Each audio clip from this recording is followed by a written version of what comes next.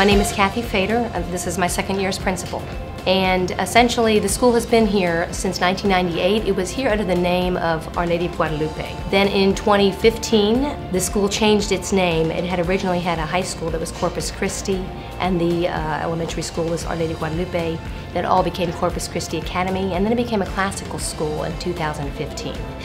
And then in 2016, the Archdiocese recognized the school as an independent school operating within the Archdiocese, and that opened our school up to receiving funding from the Catholic Education Foundation.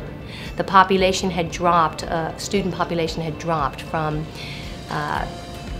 higher populations in the past to about 30 in 2016, and thanks to the generosity of the Catholic Education Foundation, my first year's principal, which was 2016-17, we had 60 students.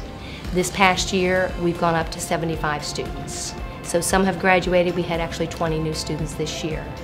We are the only Catholic and classical school in the area of Shelby County, Spencer County, and Henry County, among others. And so this is a huge draw, the only Catholic school out here in the counties. And so we're very blessed to have the support of the Catholic Education Foundation for professional development of our teachers, technology for our high school girls, and financial assistance for probably 85% of our student population.